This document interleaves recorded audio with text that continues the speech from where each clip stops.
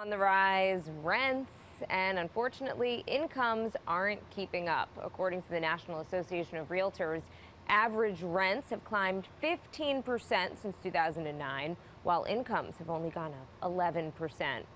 Apple is in talks to launch an online TV service with 25 channels like ABC, CBS, and Fox, according to the Wall Street Journal. Viewers could watch across all Apple devices like iPhones, iPads, and Apple TV.